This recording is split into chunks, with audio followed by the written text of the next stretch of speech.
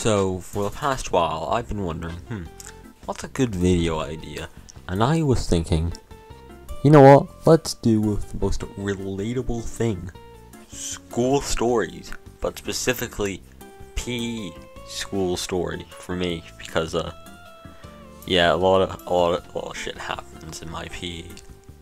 So, basically, I'm walking down a path, because we're about to do some running, you know, and my friend runs up to me, and is like, yo, I've just told these guys we're siblings, play along. So for context, I was told afterwards, basically, they're going up to her asking, alright, you guys hang out a bunch, you're either siblings, or you're dating. And she chose the option of siblings. And that's how it happened. Because there is no other option, apparently. So, now continuing on in the story, I'm waiting in line being told, alright, go run. And the guy came up to me, he's like, oh, I met your sister. And then I clearly responded, he's a dickhead. And that's the first story I'm kicking this off with. And now the next story, how I won a game of Rounders. And if you don't know what Rounders is, it's a game basically you have to hit a ball as fast as possible. If they catch it first, you're out once if you hit it.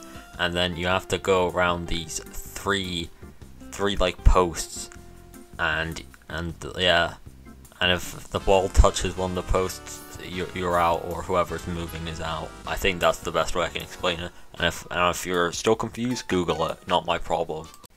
So when everyone else is playing Rounders, they're always, running to the post, try and get there as possible. I don't do that. I walk to the post. And everyone's like saying, run, we're gonna lose, run. I still refused. And the teachers didn't even care. That was the funniest bit. They didn't care that I was doing this. They just let me. And like 90% of the time I wouldn't have made it to the first post, but I still continued doing it. But this day I'd go around the entire, I'd go to each and every single point of the Rounders, and I would make it around. I would do it. And then this day, lucky enough, I hit the ball so far, they probably still could have got me out, but I made it to the first point. I powered walk my way over to that first point. The people on the other team who could have got me out decided to start messing about and said, you know what, let's make Theo win. And they were giggling about it and start laughing. They were only joking though, they were obviously gonna get me out on the last one. I then made it to the second point. The next person decided to hit the ball. I decided I'm gonna try and make it to the third one. And then once I made it to the third one, that's the farthest I've ever gone in a game of Rounders in my school. The lads on the other team began thinking, oh crap, what if Theo wins? We can't lose to a man walking. Think about how dishonorable that would be to us. No! Before I went to try and get to the final point, I began telling myself what Lightning McQueen told them. I am speed. I am speed. I then power walked as much as possible to try and make it. The guys on the other team, they're struggling to get the ball. Eventually they got it and they chucked it right as I got to the final point, and I made it. They lost. They lost to a man walking. What idiots. The people on my team weren't crazy about it. They were brilliant. They were laughing their heads off on the other team. I was a true legend that day. So if you guys need a member on a Rounders team, hit me up. So the next story is a basketball thing. Basically, back in COVID-19, I had this one really weird mask. I don't think it was too effective, but I quite liked it. Basically, I could stretch it out so far that a basketball could go in to the mask, through the mask. And so I was like, I reckon I can get someone to slam dunk it through it, and they'd get some points. And so then that was my goal for basketball for a few months.